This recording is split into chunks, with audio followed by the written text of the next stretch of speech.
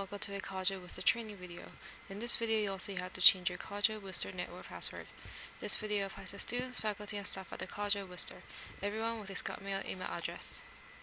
First, you will need to access the Office of Information Technology's webpage. The most direct way to get there is by typing technology.spaces.worcester.edu into the address bar or your browser. However, you can also get there from the College of Worcester's homepage. Click on the Current Students link. On the right-hand side, under Campus Resources, click the Information Technology link. Then, click on the Change Your Password link located on the green navigation bar. Here, you can change your password. Your new password must be at least 6 characters in length, contain at least one letter and one number, and have not been used before. All College of Worcester passwords expire every 90 days. Before expiring, you will receive a 10-day warning notice via your email.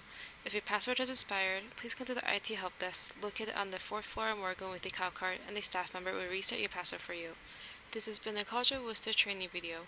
If you need further assistance, you can check our website, YouTube channel, send us an email, or give us a call. We'll be glad to help.